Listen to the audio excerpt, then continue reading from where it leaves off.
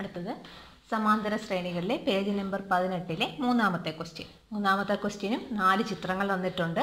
അതിൽ ഓരോ ചതുരത്തിലും എത്ര ചെറിയ സമചതുരങ്ങളുണ്ട്, എത്ര വലിയ സമചതുരങ്ങളുണ്ട്, ആകെ എത്ര സമചതുരങ്ങളുണ്ട്, ഇങ്ങനെ തുടർന്നാൽ കിട്ടുന്ന ഓരോ ശ്രേണിയും സമാന്തര ശ്രേണിയാണോ? അപ്പോൾ അതിലാദ്യം നമുക്ക് എന്ത് നോക്കാം? ഓരോ ചതുരത്തിലും എത്ര ചെറിയ സമചതുരങ്ങളുണ്ട്. അപ്പോൾ ഓരോ ചതുരത്തിലും എത്ര ചെറിയ സമചതുരങ്ങളുണ്ട്. അപ്പോൾ ഇതൊരു സമചതുരമാണ്, ഇതൊരു സമചതുരമാണ്. അപ്പോൾ ഇതിൽ എത്ര എണ്ണം ഉണ്ട്? 2. ഇതിൽ 1, 2, 3, 4 4ഉണ്ട്.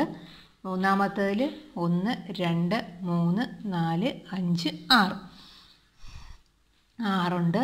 നാലാമത്തേതിൽ 4 4 8 2 4 6 8 അങ്ങനെ പോകും. ഇതൊരു സമാന്തര ശ്രേണിയാണോ? നോക്കാം. അടുത്തടുത്തുള്ള പദങ്ങൾ തമ്മിലുള്ള പൊതു വ്യത്യാസം നോക്കാം. എങ്ങനെ വരും? ആദ്യത്തെ 2 പദങ്ങൾ തമ്മിലുള്ള 4 - 2 എത്ര വരും? 2 വരും. അടുത്തത് 6 - 4 എത്ര തന്നെ വരും? 2 വരും. 8 - 6 അതും എത്രയാണ് വരുന്നത്? 2 വരുന്നത്. അപ്പോൾ എന്താണ്? അടുത്തടുത്ത പദങ്ങൾ തമ്മിലുള്ള വ്യത്യാസം ഒരുപോലെ വന്നു. അതുകൊണ്ട് ഇതൊരു സമാന്തര ശ്രേണിയാണ്. അതിൻ്റെ പൊതു വ്യത്യാസം എത്രയായിട്ട് വരുന്നു? 2 ആയിട്ട് വരുന്നു.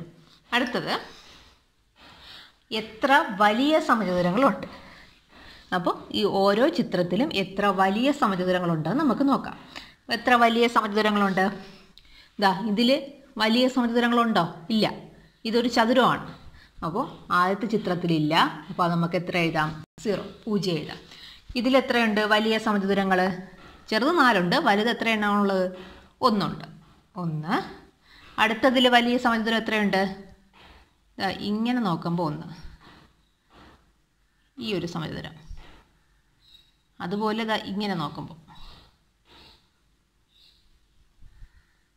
2. അങ്ങനെ എത്ര സമചതുരങ്ങളുണ്ട്? 2 സമചതുരങ്ങളുണ്ട്. അടുത്തതിൽ വലിയ സമചതുരം ഫസ്റ്റ് ഇതിൽ അവസാനിക്കുന്നത്, ഇവിടെ തുടങ്ങി ഇവിടെ അവസാനിക്കുന്നത്, അത് ഒരു സമചതുരം. അടുത്തത് ഇതിൽ തുടങ്ങി ഇവിടെ അവസാനിക്കുന്നത്, അത് രണ്ടാമത്തെ സമചതുരം. അടുത്തത് ഇവിടെ തുടങ്ങി ഇവിടെ അവസാനിക്കുന്നത്, അതെന്താണ്? മൂന്നാമത്തെ സമചതുരം. മനസ്സിലായല്ലോ? അപ്പോൾ ഇതിൽ എത്ര എണ്ണം വേണ്ടിയും? ഈ ലൈനിൽ തുടങ്ങി ഇവിടെ അവസാനിക്കുന്നത്, അടുത്ത ഇവിടെ തുടങ്ങി ഇതിൽ അവസാനിക്കുന്നത്, ഇവിടെ തുടങ്ങി ഇതിൽ അവസാനിക്കുന്നത്. അങ്ങനെ എത്ര സമചതുരമുണ്ട്? 3 സമചതുരമുണ്ട്. അതുകൊണ്ട് അവിടെ എത്രയുണ്ട്? 3 ഉണ്ട്. അപ്പോൾ ഇതും എന്താണ്? ഒരു സമാന്തര ശ്രേണിയാണ്. എന്താണ്? അടുത്തടുത്ത പദങ്ങൾ തമ്മിലുള്ള വ്യത്യാസം 1 - 0 1, 2 - 1 1, 3 - 2 എന്ന് കഴിഞ്ഞാൽ 1 തന്നെ, എല്ലാം സെയിം ആണ്. അതുകൊണ്ട് തന്നെ ഇത് സമാന്തര ശ്രേണിയാണ്. ഇതിൻ്റെ പൊതു വ്യത്യാസം എത്രയാണ്? 1 ആണ്. അടുത്ത നോക്കിയേ, അടുത്ത ക്വസ്റ്റ്യൻ. നെക്സ്റ്റ് അടുത്ത പാർട്ട് എന്തുവാണ്? ആകെ എത്ര സമചതുരങ്ങളുണ്ട്, അതായത് ചെറുതും വലുതുമായിട്ട് എത്ര സമചതുരങ്ങളുണ്ടെന്നാണ്. അപ്പോൾ അതിൽ നമ്മൾ ആദ്യത്തേൽ ചെറുത് കണ്ടുപിടിച്ച് വെച്ചിട്ടുണ്ട്, രണ്ടാമത്തേൽ വലുത് കണ്ടുപിടിച്ച് വെച്ചിട്ടുണ്ട്. എല്ലാ സമചതുരങ്ങളാണ് കണ്ടുപിടിച്ചിട്ടുള്ളത്. അപ്പോൾ രണ്ടും കൂടെ ആഡ് ചെയ്ത് വരുന്നത്. അപ്പോൾ എത്ര വരും? ആകെ എത്ര സമചതുരങ്ങൾ വരും? ചെറിയ സമചതുരം എത്രയാണ്? ഇവിടെ 2. വലുത് 0 ആണ്.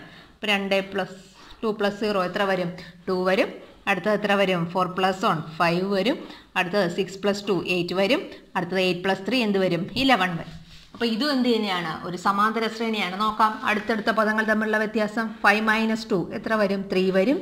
8 - 5 അതും 3 വരും. 11 - 8 അതും എന്ത് തന്നെ വരും? 3 വരും. അപ്പോൾ അതായത് അടുത്തടുത്ത പദങ്ങൾ തമ്മിലുള്ള വ്യത്യാസം 3 ആണ്. അതായത് എല്ലായിടത്തും സെയിം ആണ്. അതുകൊണ്ട് തന്നെ ഇതും എന്താണ്?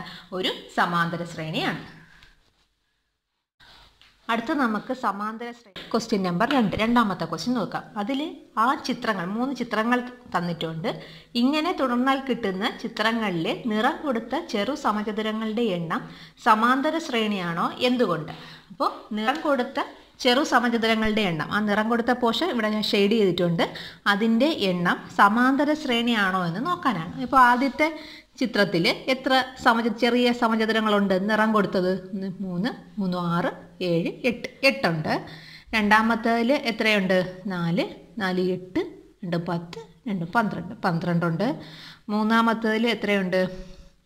5 5 10 13 16, 8, 12, 16 ഇങ്ങനെയാണ് നിറം കൊടുത്ത ചെറു സമചതുരങ്ങളുടെ ശ്രേണി എന്ന് പറയുന്നത്.